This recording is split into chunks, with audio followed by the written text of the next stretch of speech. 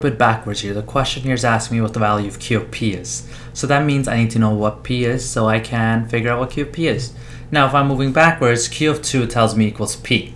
So now it gives me this main function Q of x equals 5 minus 2x.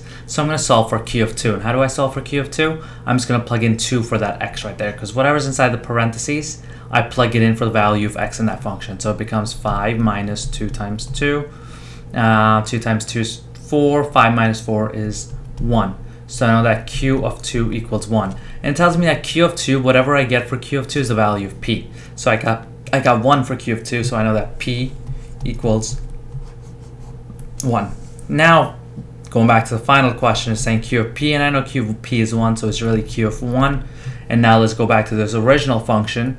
It's saying go to your function of Q, which is 5 minus 2x, and plug in 1 for your x. So now it'll just be 5 minus 2 times 1. 2 times 1 is 2. 5 minus 2 is 3. So I know that Q of 1 is equal to 3. That's my final answer.